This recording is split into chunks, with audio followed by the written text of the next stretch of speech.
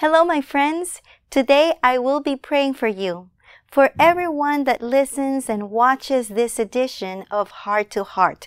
One of the things that I enjoy doing is praying. Let's take time in the week to pray and listen to the voice of God.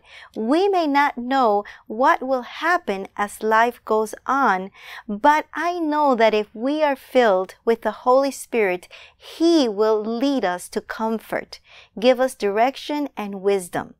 This I ask of the Lord to give you.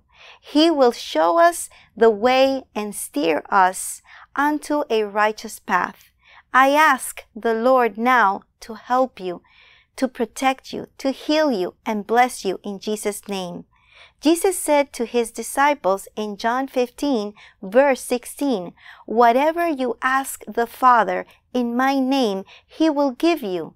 Stay strong, be of kind nature, and rest in God." If you need further prayer, you can reach out to us at One Vision Ministry at ovmprayforme@gmail.com. My name is Elaine Enriquez, and I bless you today.